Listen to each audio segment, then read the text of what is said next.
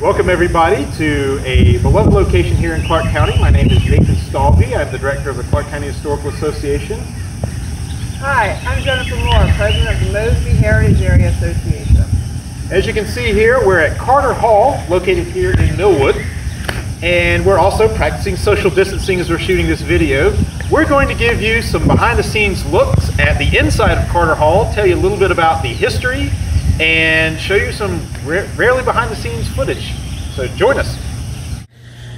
So Carter Hall was built in the 1790s. During the time, this was right after the Burrell Morgan Mill right down the street was built.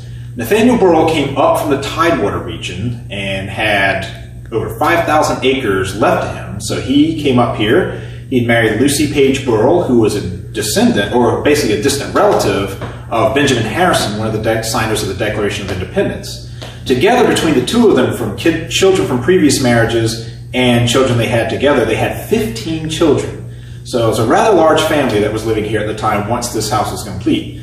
So once Nathaniel Burrell came up here, he turned the focus at the mill, building a mill down there, and then building a second mill on the Carter Hall property to wheat and transporting the wheat being ground down at both mills. They were then sent by wagon down to the Shenandoah River, where they were put on barges, sent to the port in Georgetown, and then from there distributed to the West Indies, overseas back to England. There were a number of places where grain ground right here in Millwood were sent all over the place. So this house stayed in the Burrell family for a long, long time. During the Civil War, a little interesting thing we want to note here, but during the Civil War, while they were here, both Union soldiers and Confederate soldiers had encampments right here on the property. Stonewall Jackson himself had an encampment right here on the property, and George Burrell, who was then living here at the time, asked him if he would like to come inside and have his quarters inside the house, but Stonewall Jackson decided, no, I need to stay outside with my troops.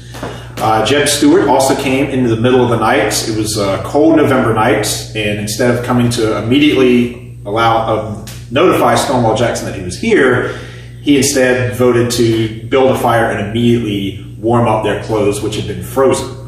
But the house here, as you can see here, looks very, very different now than it did in the Burrell's time. And we're going to talk about that here in a little bit. The house itself has undergone a number of changes over the years, and Jennifer will be able to talk a little bit more about that. So in 1930, Gerard Lambert and family purchased Carter Hall. Gerard Lambert was, he believed, descended from King Carter, so he felt this was a sort of family dynasty birthright for him to come out here and raise his family. He did do an extensive restoration of this house based on a lot of European and worldwide architectural trends at the time, so it became a very fine home, not just a Virginia farmhouse. So his children included Rachel Lambert, and also during the 1930s they added terraced gardens and did an extensive landscape design here that really informed Rachel Lambert throughout her life. So Gerard Lambert was the son of Jordan Lambert. Jordan Lambert introduced a disinfectant that he named after Dr. Lister. Dr. Lister was credited with the first antiseptic surgical procedures. So Jordan Lambert, of course, gave us Listerine. However, it was Gerard Lambert, who lived here at Carter Hall, who was the marketing genius behind Listerine and marketed it for the masses. He used the fear of halitosis for marketing. You're losing out on life. You're losing opportunities. Your children are avoiding you, all because halitosis. So Listerine gave the family an influx of wealth, and of course here we are at Carter Hall, which he purchased. So again, Rachel Lambert, the child here, ended up having her children and marrying and living on the property as Bunny Lloyd at that time.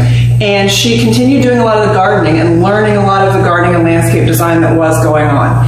Later, in a second marriage, she became Bunny Mellon, a name we're all familiar with here. So in 1960, Bunny Mellon and her husband Paul Mellon designed Trinity Episcopal Church in downtown Upperville. Right around that same time, Bunny Mellon designed the Rose Garden at the White House for First Lady Jackie Kennedy, who was a dear friend of Bunny Mellon's. So we know that Bunny Mellon and Jackie Kennedy came out to Millwood often to antique. She still had a very fond spot in her heart for Millwood and for Carter Hall. She actually lived until 2014, still in the Upperville area, passing away at over 100 years old. So we did have very recent memories of Bunny Mellon. Yes. I'll pass it back to you. So also I wanted to mention with the Burrell family stayed in this home until 1929, when John Townsend Burrell then sold it to Gerard Lambert.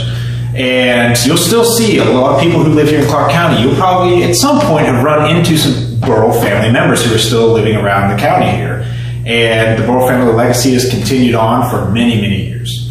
So we're also going to show you another part of the house here soon, the east building, which used to be the kitchen during the when the Burrells stayed here. That was the kitchen where all the food was prepared.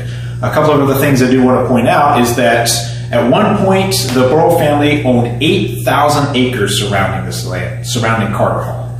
And today it's only down to just over 200 acres. So over time land has been sold off, but that's how big the Burrell property was in the 19th century. So join us here in a second and we're going to talk about the East Building. All right, well, welcome to the East House. This is right to the, obviously, to the east of Carter Hall, and we are sitting in one of the largest hearths that you're ever going to see, one of the largest in the country. This house was originally the kitchen, and all the cooks and the servants who were working in here, this is where they prepared the food. It was kept away from the house for two reasons. One, to keep the noise down when dining was going on and guests were being entertained. The last thing they wanted to hear were loud pots and pans clanking and feeling the intense heat from the kitchen. The second, to reduce any risk of fire to the main house. At one point, Carter Hall had almost 200 enslaved people working and living here on the property. Over time, the East House became less use of the kitchen, and by the time that Gerard Lambert came in, its function changed completely. We believe that later Bunny Mellon, but at the time Bunny Lambert's newlywed days to Stacy Lloyd were spent living here and making a home and family here in this smaller home, but right next door to the big house. She was here able to have a wide panorama view of the gardens, the landscaping, the flowering trees, and the things that she loved very much. Having been an alumni of Foxcroft, she also could ride in and out. Well, thank you everybody for joining us on this behind-the-scenes tour of Carter Hall. As I said, this is one of the most famous locations here in Clarke County and in all of Virginia. And please be sure to tune in to both the Facebook pages of the Mosby Heritage Area Association and the Clarke County Historical Association. Also visit our websites and our archives blog, the Clarke County Historical Association. We've got a ton of online content we're developing for you guys. And this is great historical information for students who are being taught at home or just people who are interested in Clarke County history. So be sure to check out both of our websites and Facebook pages and all our social media pages as well. And thank you for tuning in.